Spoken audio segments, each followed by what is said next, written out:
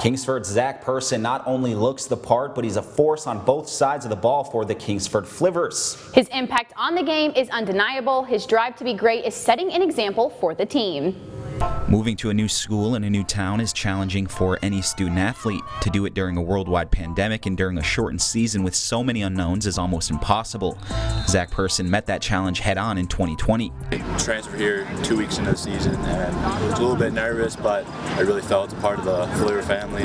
Everyone's been great. Coach Navarra, quarterback Michael, and we're really excited for the 21 season. Zach's one of those, almost too good to be true stories. Got here with us last year, and it's like he's been here his whole life.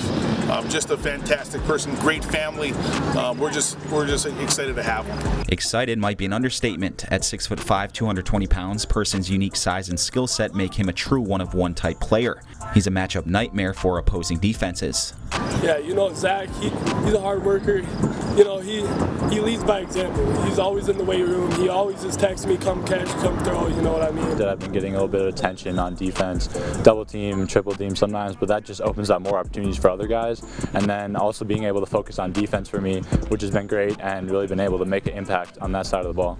Person says his transition was made easier by the culture that was already established when he arrived under head coach Navarra and his coaching staff. We're all really close, and whether it's from a freshman to a senior, we're all really tight-knit, and everyone's staying together and always hyping each other up. Person's abilities have caught the eye of universities at the next level. Person spent part of his summer visiting campuses, and in July he announced his verbal commitment to Division I Toledo. Just chasing my dreams. I had some great opportunities to do some official visits over on the East Coast, and then obviously spend time down in Toledo, and that's where I ended up verbally committing as of right now. And Coach Dayton and Coach Candle, I'm really excited about the opportunity to continue my career there, and it's a blessing, and it's going to be a dream come true.